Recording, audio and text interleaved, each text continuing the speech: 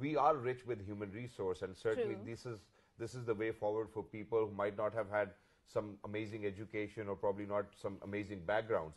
I think what happened there was, because I have an example in the family that one of my cousins went to the UK, you know, he went there to study, he completed his studies, then he wanted to stay back, because it is, you know, no matter what we say, it is a developed country. There are multiple opportunities for people over there, and alhamdulillah, the livelihood is better. So imagine that even if somebody is going to work at a fast food shop, he will still be getting £10 an hour, no matter what happens. But if you overstay, and you certainly do not have a valid visa, that salary is going to come down to £6 probably an hour, and people do take advantage of that. Not just that, so whatever meager amount of money you make, even if you have overstayed, imagine the rest of amount of the money you're actually paying to a solicitor who actually came through a friend, wasn't authorized, and then eventually you end up spending thousands of pounds but still do not get that visa or immigration process through, and you have to come back to Pakistan. So to avoid you from all of this hassle, ladies and gentlemen, today we have an amazing guest over here inside the studios who actually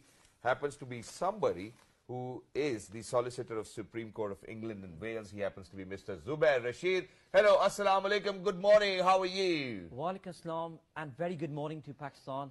Thank you very much for having me here. And thank you very much for flying all the way from England to over here, Pakistan, being on our show. It's wonderful to have you over here. But Shahzad, we've seen that in general there is a very hostile environment towards the migration, and then there's a debate about immigration and the refugees, and generally the Western countries, they're very resistant towards the migration, because they say that obviously there's a right-wing sentiments around Europe. So what's your take on that, especially on the hostility which a lot of people faces, and how to plan your, the immigration status, and how to go about it? Right. Immigration is a very sensitive issue in Western countries, especially in Europe, and more particularly in England or Britain. Because remember, Britain is a small country. Right. Right. It has resources, but it has limited resources. When the whole Asia, when the whole world start to make their ways to the UK, the people get disturbed, right? So that's why you always see in England, in Britain, time to time, there's always a criticism on the UK immigration policy, right? In the whole Europe, England is like a very favorite child where everybody want to come in, legal or illegal ways. Exactly. As he rightly said that in the beginning, when you are on a legal visa, on the right visa, you are fine. But sooner you become an overstayer, right, you start to get exploited. True. That's why we are here to give the message to our Pakistani youth, or to anybody coming to England, try to stay within your legal visa status. Otherwise, don't go beyond that. Yes. Otherwise, you end up spending thousands and thousands of pounds for the rest of your life, could be up to 20 years. True. Because that's how the law works in England. Might sound very, very cruel, but this is how things work over there. You have to stay 20 years, or unless you have a child born there, up to 7 years, then you can get sort of immigration status. In terms of, as you said, that people, England or Britain or Europe has very hostile policy. The reason is that whenever there is a war, whenever there is a war-torn country, they all expect to go to England, whether it's Syria, whether it's Iraq, whether it's Afghanistan. But I think there was a lot of racism in those policies, because they open-heartedly accepted people from the Ukraine, while the same treatment was meted out to the people from Afghanistan, from Syria, from. But he's not representing the government. I mean, I think he's here to kind of offer a solution for people who asked overstay. very interesting question, and I think you come across to me more politician rather than. To be fair, this question is highly asked or criticized in England. Why Ukrainians get more favorable treatment when it comes to refugees, why not other countries?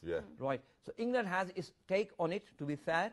Their Home Secretary has explained we are for everybody. When there was war in Iraq, when there was war in Afghanistan, when there was war in Syria, or Libya, wherever, we always took the people on board. So now this is the time for Ukraine. Even they took the people from Afghanistan I think up to 25,000, that's what they promised. But not more than Pakistan. I think, you know, if we talk about refugees, I think Pakistan has a larger number of it. It all depends on having a big heart. But we'll come down to that. I agree on that as well. But I agree. But our, you know, a point of discussion today is people who've overstayed, you know, Yeah. people who are planning to go to England as well. And, you know, just answering what Hajar said, I believe that, you know, people over there, they're very safe, you know, so they would use their mouth to say whatever, but they will never use their hands. So I think whatever people have to say, you certainly do not have to bother about that, because the country is very inclusive, first of all. I mean, imagine, we just saw Rehan Ahmed playing, representing England in the Test series as well. That's debatable. Okay, but we'll talk about it. But now, sir, you know, for example, people who overstayed, I've seen that they waste a lot of money. When do you think that they need to realize that they're in denial, and they really need to understand that, you know, nothing's going to happen with my immigration, and that I need to save all the money I have and go back to my country? Right. This is a very good question. I definitely like to explain in very detail. Sure. People think once they get into UK, there's no world after that. Yeah. Right. Going to UK back in days or going to UK now, there's a lot of difference. It's a lot easier to get a visa for United Kingdom, for England, compared to back in England. Your youth is very educated. Your youth is more skillful. That's what England is needed. Yeah. There was a culture of going to England through illegal means. Right. That culture is almost, or is diminishing, or is going down day by day, because UK have very